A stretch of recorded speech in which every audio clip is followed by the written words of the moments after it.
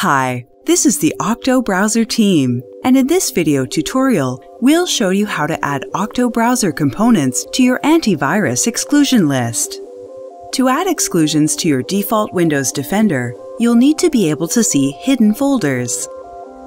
Open the File Explorer and click on View, Show Hidden Items.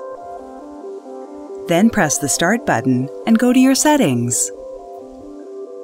Go to Privacy and Security, Windows Security, and choose Virus and Threat Protection. Choose Manage Settings under Virus and Threat Protection settings, and click Add or Remove Exclusions under Exclusions. Click Add an Exclusion and choose Folder.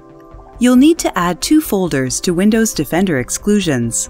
To do that, go to your C drive, Program Files, and choose the Octo Browser folder.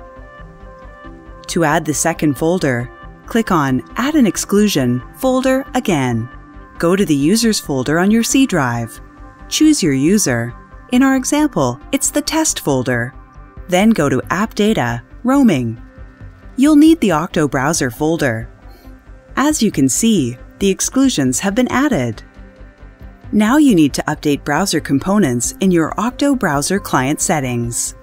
Go to Settings, choose Additional Settings, and click on Update Components. Wait for the components to download. It might take up to 30 seconds, depending on your connection. Thanks for watching! We're always here for you.